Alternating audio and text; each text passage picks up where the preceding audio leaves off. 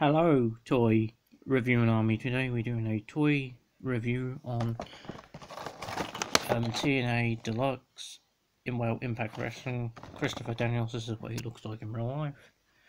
It says his name, Christopher Daniels, Series 9. On the back it shows the other characters. I've actually got Masters in his packet, which I'll probably get him out and review him. If he's quite rare, I might keep him in. I don't know. I don't have Austin Aries. I do have a version of Jeff Hardy, and I also have Gail Kim. I bought at a wrestling shop in Portsmouth, like a wrestling store. And also we now have Christopher Daniels. So that's all the characters in the series. This is Christopher Daniels here. Very detailed. The face, I'd say maybe 8 out of 10. It doesn't look quite right. A bit different. The eyebrows look a bit thick on here. The eyebrows look not thick, you can hardly see them. He's obviously got his Falling Angel Fate tattoo right here.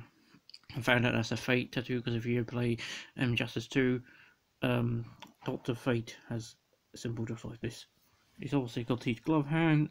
It's just like that in the photo, as you can see on his hand and glove. That looks cool. Cool detailed how that he did that. So it's sort of like a glove, not a glove. On here, he has a similar thing.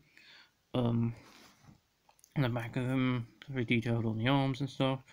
Now he's very detailed on his wrestling shoes or wrestling boots. He has the TNA, where it tells you what year it was made. 2010, TNA Impact Entertainment.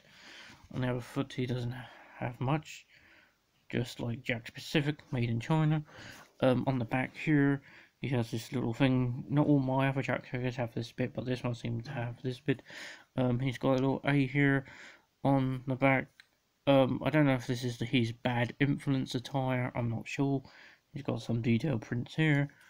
He's also got some detailed prints here. Looks like a bird. More like a bird than an angel. As you can see, he's also got the Fate tattoo here.